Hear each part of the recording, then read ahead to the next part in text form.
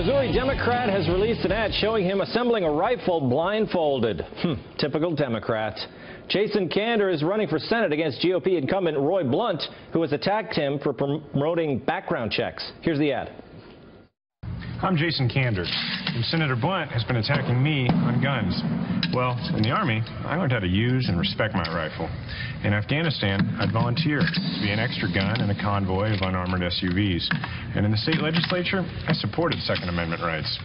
I also believe in background checks so that terrorists can't get their hands on one of these. I approve this message because I'd like to see Senator Blunt do this. The NRA isn't impressed. They tweeted, Jason Kander isn't the first anti-gun politician who thinks he can fool voters into thinking he supports the Second Amendment. It's true. I was suspicious, so I played the ad backwards. He dismantles the gun and reveals his true intentions. Democrats will dismantle your guns. I buried malt. Turn me on dead men.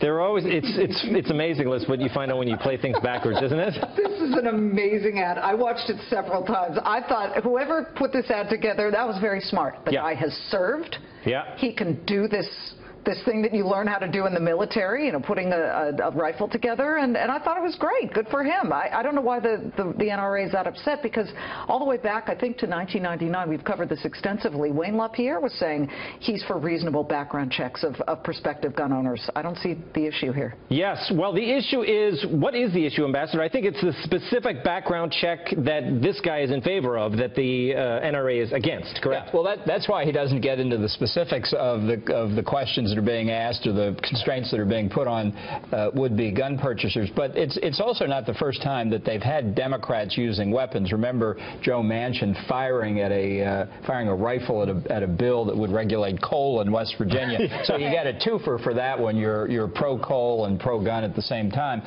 Look, this is an indication of the strength of the feeling of the pro-gun lobby. I don't think it's going to succeed. I think Blunt's going to win handily. So they need to try something else. This guy could go and get a new profession, though. He can put things together blindfolded. Yeah, it's a pretty good skill, right, Jill? And I think politically, this was pretty savvy, right? He says, you know, I'd like to see Blunt do this, and I don't think Blunt could do it. Yeah, and he's able to speak well while doing that. I mean, most of us can't even speak well when we aren't trying to assemble something with the blindfold. He had to memorize. I didn't even think of that. He didn't have any teleprompter. Right. He did quite well. So he can speak. He can assemble a gun. He has served. It sends a lot of messages out there. It's a pretty strong ad. Greg, I think that if he wanted to be really macho, though, he should have used like a bandana. Isn't it like one of those sleep masks you get on the airline? It looks like it's his wife's or something. No offense. Padded.